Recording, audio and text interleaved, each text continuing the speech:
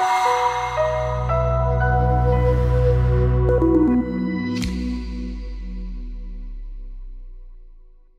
morning, everyone. My name is Alessandro Barison, Portfolio Manager of QuantWave. Welcome to our monthly update.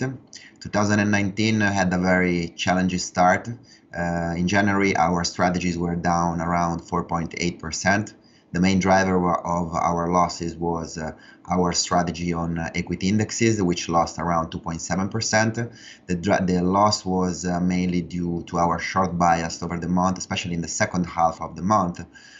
Short bias on most of the global equity indexes, and especially Europe, and sometimes with a tactical approach US as well. This clearly didn't work. The market rallied, continued to rally despite bad fundamental data over both technical indicators, sentiment which was not improving as the equity performance was suggesting, and fund flows which were suggesting additional outflows from developed market equities. So this was the main driver of our losses. The second driver of our losses was our strategies on FX, mainly on the Japanese yen. We were unfortunately short yen during the flash crash which happened at the first half of the month. Our model clearly adapted to that, and FX recovered a bit over the month, but we're still down around 1.9 at the end of the month. Our strategies on fixed income were overall positive, with positive gains on the bond strategies and some losses on credit indexes, but overall positive. What we are seeing now in our data and our models, basically we're seeing that sentiment is recovering, but not really much as the equity price performance would suggest. Fund flows, especially on developed market equities, are not improving. They are very strong on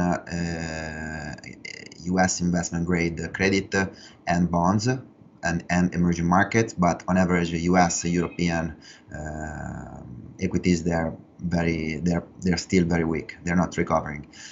We are also seeing that the earnings downgrade are continuing, especially in Europe. Economic surprise is still very negative across the globe, and technical variables suggest that a potential equity correction is still very likely in the short term. And we fundamentally agree with what our models are seeing. At the moment, we are basically flat risk on equities, with a long bias on emerging market and a short bias on Europe, and basically flat credit with the same country bias, long US versus European credit.